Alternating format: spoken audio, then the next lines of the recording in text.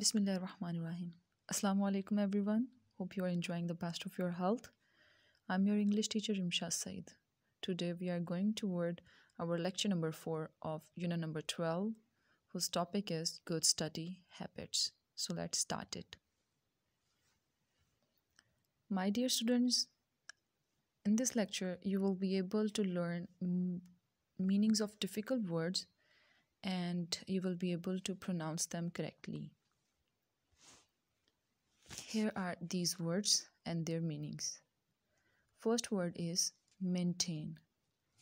Urdu meaning of maintain is barqarar rakhna. To keep something in good condition. जब आप किसी चीज़ को उसकी असल हालत में वैसा ही रखते हैं तो उसको कहते हैं उसको मेंटेन करना, उसकी असल हालत में उसे बरकरार रखना. तो the meaning of maintain is to keep something in good condition. Next word is improve. दुरुस्त करना, टू गेट बेटर. किसी भी चीज़ में बेहतरी लेकर आना उसको कहते हैं improvement. Improve means to get better. Disorganised.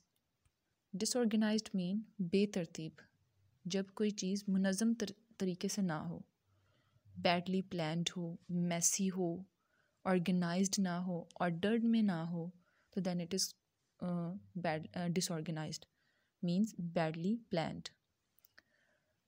Next word is visual. Visual देखने से मुतल्लिक, related to picture seeing. It is related to your vision. When you see something, that is visual. So visual mean related to picture seeing. Next is verbal. Verbal ज़ुबानी. जब आप ज़ुबान से कुछ लफ्ज़ अदा करते हैं या कोई भी बात हम जो बोलते हैं उसे कहते हैं verbally. किसी चीज़ को कोई भी अगर ऑर्डर कमांड देनी मुंह से बोलकर तो it is related to verbal in the form of words. Last word है rush. रश जल्दी, टू डू समथिंग क्विकली. जैसे कोई काम आप जल्दी जल्दी करते हैं तो उसे कहते हैं रश. डोंट रश, आराम से करें. सो rush to do something quickly, to do something fastly.